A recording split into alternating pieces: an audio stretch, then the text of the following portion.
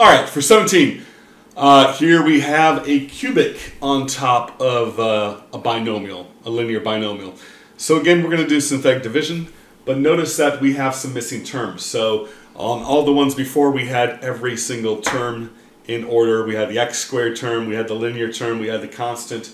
Here we have a cubic term and a constant. So it looks like we're missing some. We can write this as 1x cubed. There are 0 x squareds. There are 0 x's, and there's -1 for the constant. So when you're doing synthetic division, you need to keep track of all the terms, and if terms are missing, put zeros in those spots.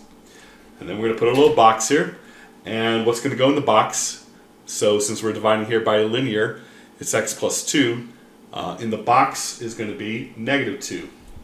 We can use synthetic division as long as we're dividing by a linear term here. We just put in what the 0 is, and it will work out. If we divide by something higher, then you'll probably have to do long division, but this is going to work out for us.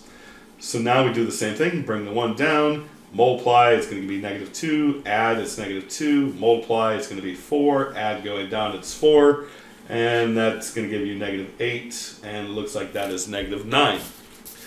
The -9 is going to be the remainder. Usually I box that off. Remember that when you divide by x to the 1, it's going to go down by 1 degree. So if you started out with a cubic, now we end up with a quadratic. We can rewrite the integral as 1x squared minus 2x's plus 4. And then the remainder would be -9 over the divisor, which was x plus 2 dx. So this is going to change to this. Now we should be set. We're ready to take the antiderivative of each of these terms. So we've got now 4 parts. The antiderivative of x squared is going to be x cubed over 3 minus 2x. It's going to go up to 2x squared divided by 2. So it's going to be just minus x squared. 4 is going to go to 4x. And this one is going to give us -9 natural log of the bottom, x plus 2. In absolute value, and then plus c at the end. So there's what our answer is going to look like. All right, next we get to partial fractions. So this is going to be another way of rewriting a division problem as a sum or difference.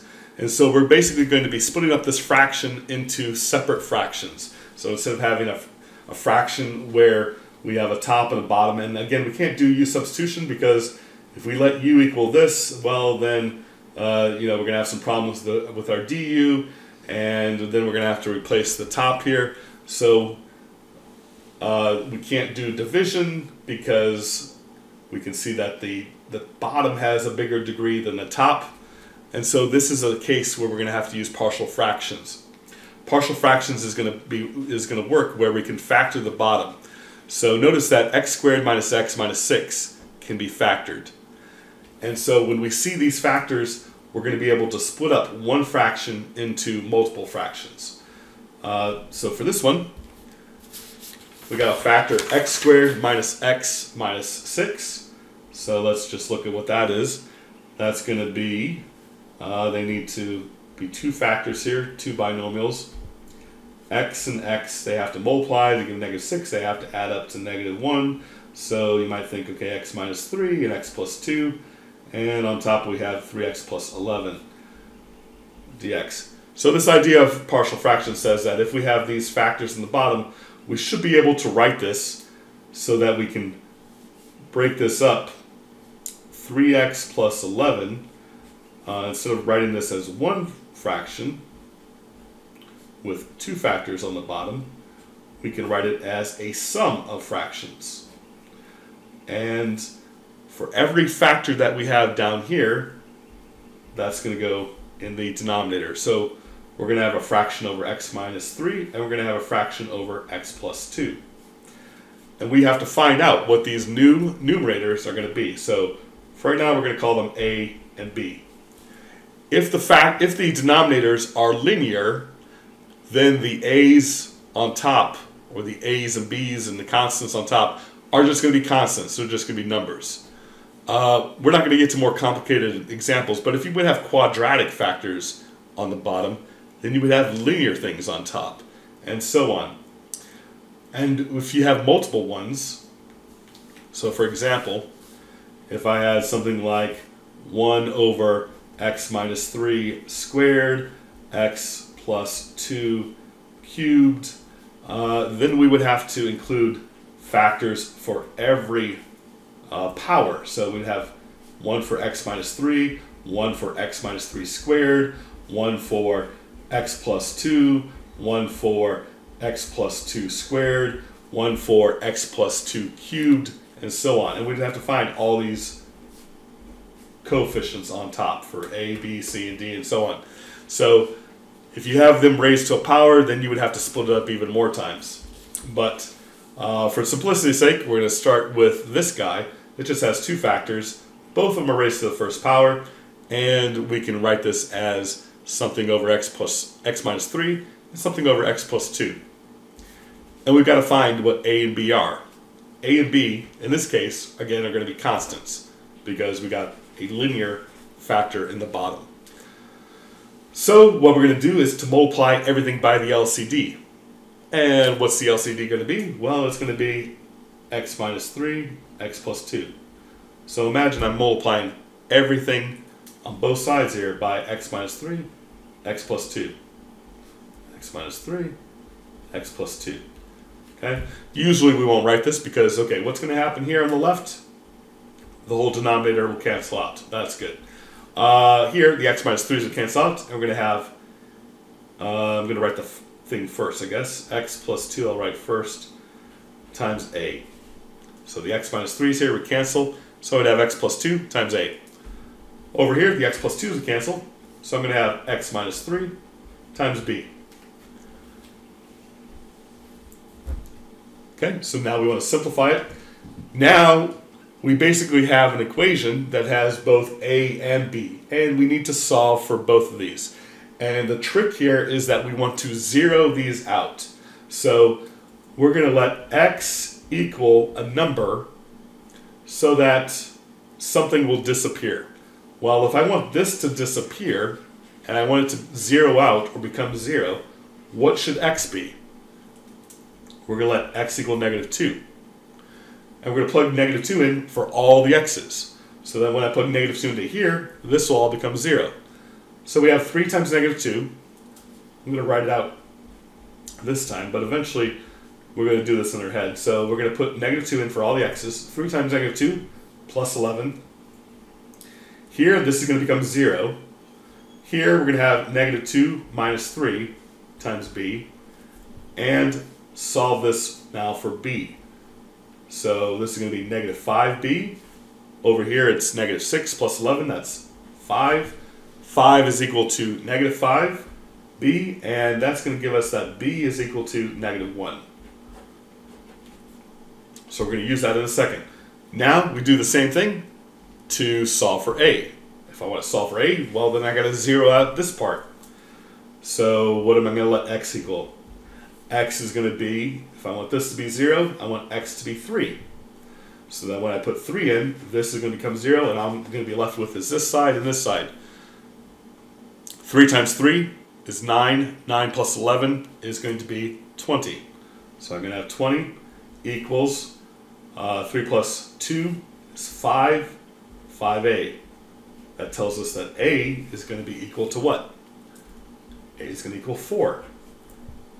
Now we know what the numerators are. For the a, we're going to put a 4, and for the b, we're going to put negative 1. So we can rewrite our integral that we started with.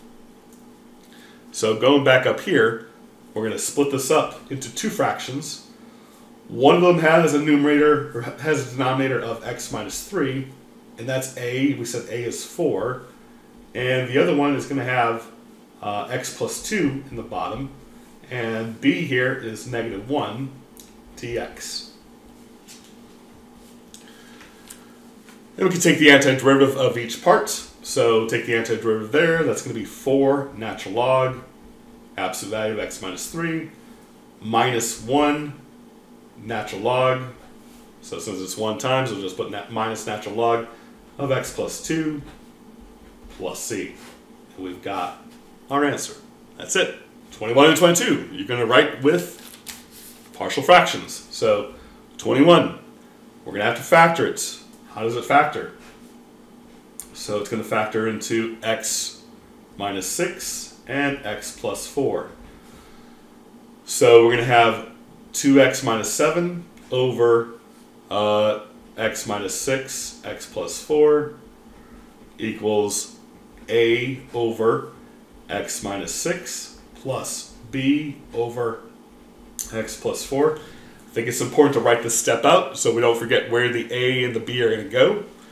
And you're going to multiply by the LCD. Now hopefully it becomes a little bit easier to multiply by the LCD. The LCD is going to be whatever we have in the bottom here because we want this all to cancel. So it's just going to be x minus 6 and x plus 4. We're going to have 2x minus 7. Here, the x minus 6 would cancel out, and so we're going to have x plus 4 times a plus x minus 6 times b.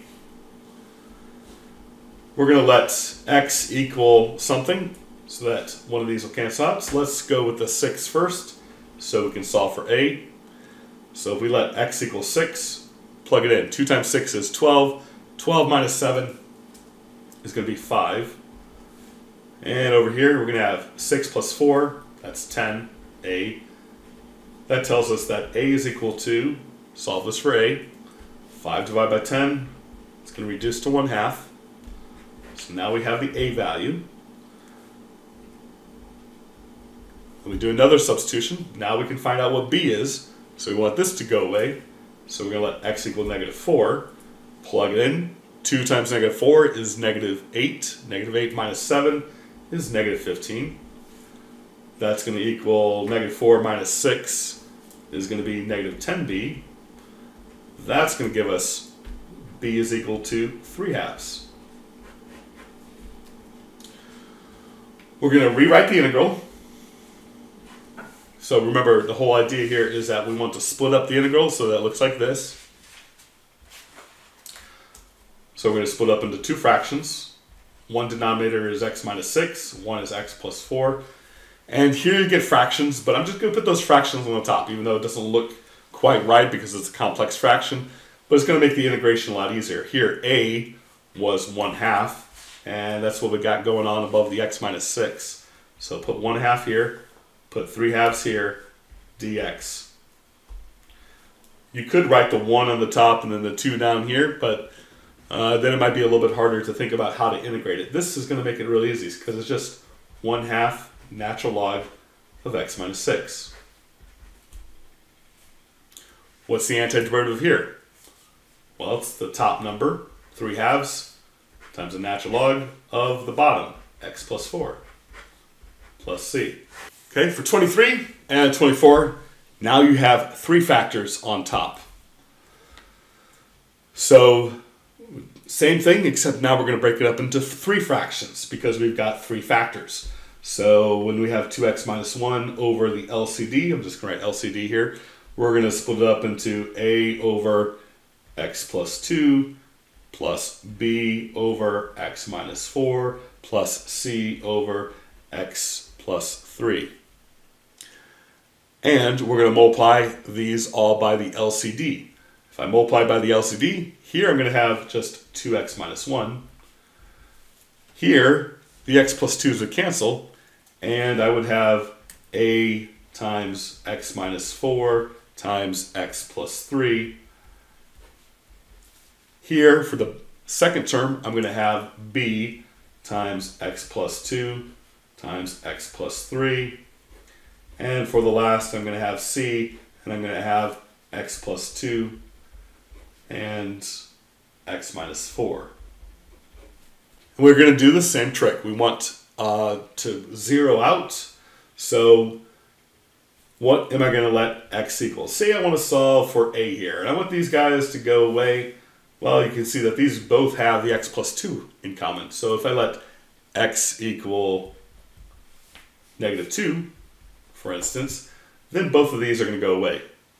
If I put negative 2 in here, on this side, I'm going to have negative 5. Negative 2 minus 4 is negative 6. So on this side, if I let x equal negative 2, I'm going to have negative 2. 2 times negative 2 is minus 1 is negative 5. Negative 2 minus 4 is negative 6. So we're going to have negative 6 here times a. That's going to leave us with a is equal to 5, 6. Okay, next. What if I want to get b by itself? Well, then I want these two to cancel. They both have an x minus 4, so let's let x equal 4. Then over here, I'm going to have 2 times 4 minus 1. 2 times 4 minus 1 is 7. And then we're solving this for b.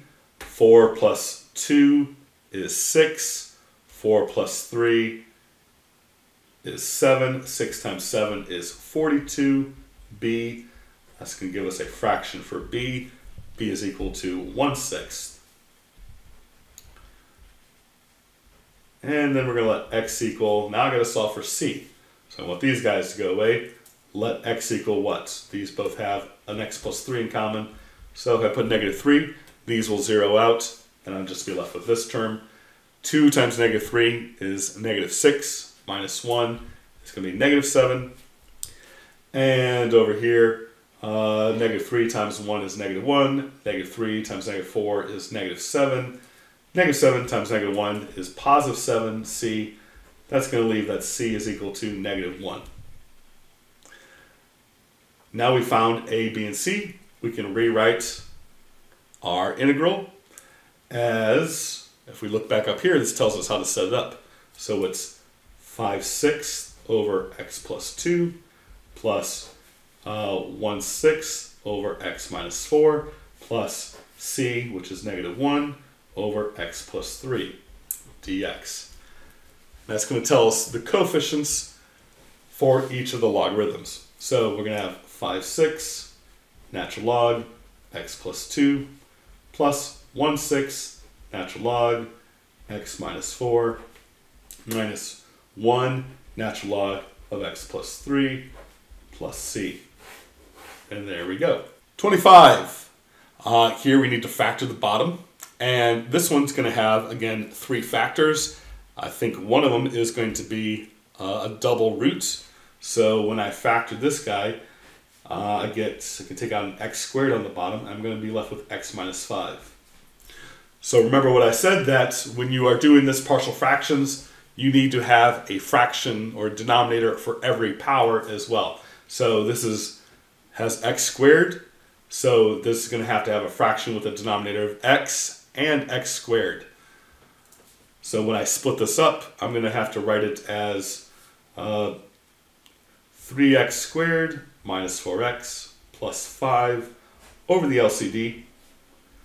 And we're going to have a over x plus b over x squared plus c over x minus 5. So basically we got 3 factors here. We got x squared, so I need to have an x. I need to have an x squared. If this was x cubed, then I would have to have x squared, and x cubed, all the way up to the highest exponent. This exponent here is just x minus 5 to the 1, so we just have to include the x minus 5. And now we're ready to go. Here we have to find a, b, and c, so we can split it up. And we're going to multiply by the LCD first. So on the left, when we multiply by the LCD, we're just going to be left with the numerator. And then this is going to get multiplied by x times x minus 5. So this is going to be a times x minus 5 plus b times x minus 5 plus c times x squared. So again, this is the LCD, so hopefully you can see what's going to cancel out every time. Here, one of the x's is going to cancel, so you're going to have x times x minus 5. Here, the x squared would cancel, so you have x minus 5. And here, the x minus 5 would cancel, so you have c times x squared. All right, so we have to zero this out. So what can we let x equal so that some of these terms will go away? Well, first case might be 0. That's the easiest one to figure out. When we let x equal 0, this is going to become pretty easy to evaluate. This is going to go away, and this is going to go away. So if we put 0 in for x, on the left we're just going to get 5. This is going to become 0, this is going to become 0. this is going to become negative 5 times b. So that means that b is equal to negative 1. Now we're going to zero out something else. So let's let x equal 5, because then this will go away and this will go away. They'll both be 0. You got to put 5 into this. So we got to do 5 squared is 25. 25 times 3 is 75. Minus 4 times 5 is 20. Let's see, 75 minus 20 is 55. Plus 5, that comes out to 60. Boom. 60 equals, this is going to go away, this is going to go away. 5 squared, 5 times 5 is 25. We're going to get 25c. Divide both sides by 25. After you reduce, 60 over 25 is going to reduce to 12 over 5. Now what? Now we're still stuck though, because how do we find out what a is? A disappeared both times. But wait, don't give up, because now that we know b and c, we can plug them back in to this guy. So we know now the values of b and c, and we can plug them back into this equation. So let's do that. So now we're going to have 3x squared minus 4x plus 5 equals, what do we have here? A, we don't know. So this is a, and in this case I'm going to multiply this guy out. So I'm going to write this as x squared minus 5x. We'll see y here in a second. B, we know what b is. B is negative 1. So let's put that in, times x minus 5. And c, we know what c is. That's going to be 12/5 times x squared. So we're going to have this polynomial, and it's got some x squareds and some x's on this side and some constants. And here it's going to have some x squareds. A here is going to be important. And where does the a appear? So let's simplify this a little bit more. This is going to be ax squared minus 5 times a times x minus x plus 5 plus 12 over 5 x squared. So if you look at this, a appears as the coefficient of x squared. Here's another x squared. Here's another x squared. So when we look at all these x squareds, the coefficients that we have, we're saying that 3 has to equal whatever a is plus 12/5. Because when we combine these x squareds together, we have to end up with 3x squared. I guess likewise I could do negative 4x and then this guy and then all the x's and put them together. But this one is going to be a little bit harder. I think it's just easier to look at the coefficients. So when you have a polynomial and you have coefficients and variables or things to solve for in front, remember that the coefficients have to add up and x squareds have to add up with x squareds. And so here 3x squareds are going to equal ax squared plus 12 over 5x squared. So basically we're going to have 3 is equal to whatever a is plus 12/5. This is equal to this plus this. And that's going to allow us to solve for a. So take 3 minus 12/5, reduce it, you're going to end up with a is 3/5. And now we have a, b, and c. So you just got to put them back where we found them. So a, remember, was a over x. So let's rewrite our integral. 3/5 over x plus b was negative 1 over x squared. And c was 12/5 over x minus 5. Take the antiderivative of each of these, and we're going to have, this is 1 over x. So the antiderivative of that is just natural log of x. This one you might want to think of as negative 1x to the negative 2. So here you can use the power rule, bump it up a power. It's going to be negative 1x to negative 1 divided by negative 1. So it's going to become plus x to negative 1, which you could write as 1 over x. And this one is going to become 12/5 natural log of x minus 5 plus c. And we've got our answer.